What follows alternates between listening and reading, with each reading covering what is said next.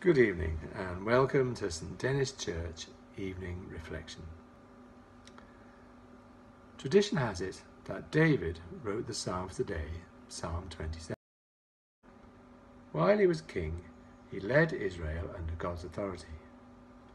History regards him as the greatest and most successful king that Israel ever had. Scripture puts his success down to his close walk with God in every part of his life. However, his reign did not run smoothly. He was involved in many wars. One of his sons rebelled against him. He was the target of assassination attempts, and he committed heinous sins that blighted his reign, which he painfully recognized, repented of, and received forgiveness for.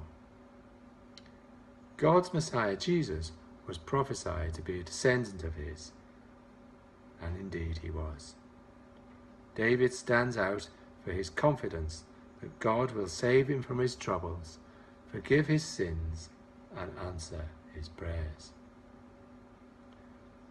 The first verse of the psalm reads, "The Lord is my light and my salvation. Whom shall I fear? The Lord is the stronghold of my life. Of whom shall I be afraid?" David expresses his complete confidence in God. This confidence in God is not that God will protect him from his troubles, but that God will be with him in his troubles. Verse 5 reads, "For in the day of trouble he will keep me safe in his dwelling. He will hide me in the shelter of his sacred tent and set me high upon a rock."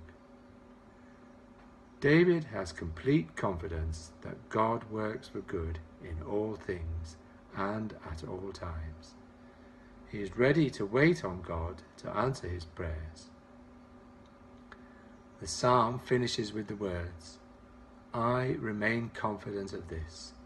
I will see the goodness of the Lord in the land of the living." Wait for the Lord. Be strong and take heart and wait for the Lord. In these troubled times, the message is clear. Keep praying for everything with confidence. God hears us in our troubles and will answer with goodness in the land of the living. Let us pray. O Lord, as another day draws to a close, we ask that your Holy Spirit with us give us the gift of faith in your promise that you are the stronghold of our lives in all circumstances, and that as we pray and wait for you, we can be sure that you will give us hope and assurance, and you will answer our prayers. In Jesus' name, Amen.